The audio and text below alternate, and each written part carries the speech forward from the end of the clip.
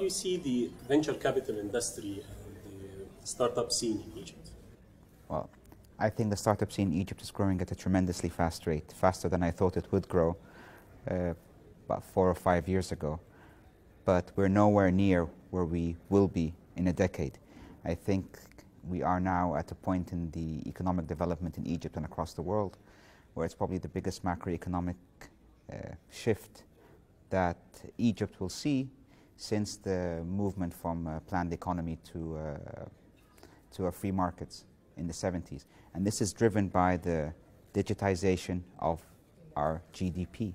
Everything from transport to medicine to banking, all to agriculture, all our core industries will be digitized in one form or another, creating the largest opportunity and the largest investment opportunity we will see in our lifetime. I want to refer to the Magnet recent report about the venture capital industry in the MENA region, where we had like 354 transactions totaling almost $500 million. And Egypt, topped the list with 27%, yes, around 100 transactions. I'm aware of the report, and it's a reflection of the opportunity at hand. These numbers, again, were not imaginable 4 or 5 years ago, but they are probably 1/10 or 1/20th where they will be in the next generation, because the opportunity is so huge. The transformation, the digital transformation of Egypt and the Arab economies will be led by new types of companies, which will ultimately be financed by venture capital type and risk type capital. That is a state of fact. So we are now at the beginnings of the hyper growth of the venture capital industry in the region. And we will look back at these days and say, this is where it all came together to take shape. But then we're moving from a situation where it's near impossible to raise capital to a situation where the best companies are raising capital, and that is the position you want to be in. But raising money, whether it's for us as VC fund managers or for the companies themselves, is always going to be an integral pain point of the industry. So you're not surprised by the numbers? From the long-term perspective, no, I'm not surprised. From the fact that if they are what they are today, if you'd asked me 5 years ago, would they be this? I am surprised. I'm pleasantly surprised in that they reached this level within a short amount of time, but I expect much, much more over the next 10, 15 years. And exit is still an issue? I think exits all across the world define the health of an ecosystem, and they're always an issue all over the world.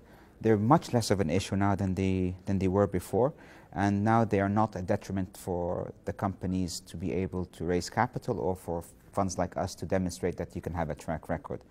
They're getting better at the right time, and they're no longer a problem. But again, it's like fundraising. They will always be, it's an integral part of the business. Trying to find an exit will always be an issue, but right now it is not sufficiently difficult for us to make our job impossible. How many companies in your portfolio are on the exit move now?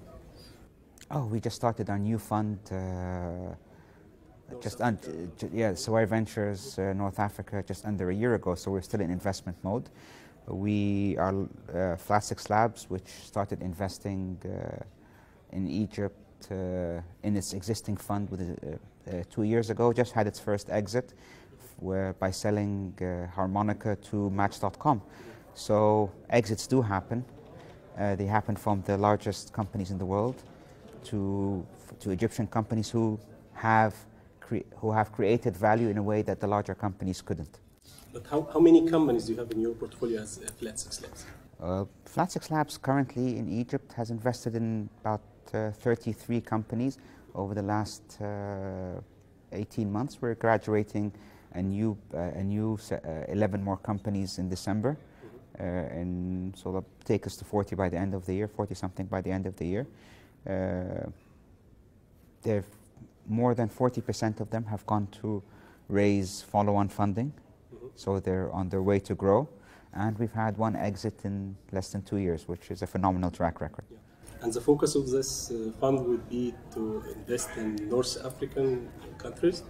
The focus of this fund would be to invest in Egypt and North Africa. And in which sectors?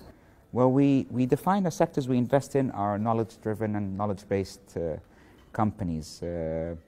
And within that, we're looking to invest in things that are in core technologies, in the fintech space, in technology for education and healthcare, communications, infrastructure. These are the main subsectors that we see that we envisage investing in the next 2 years or so.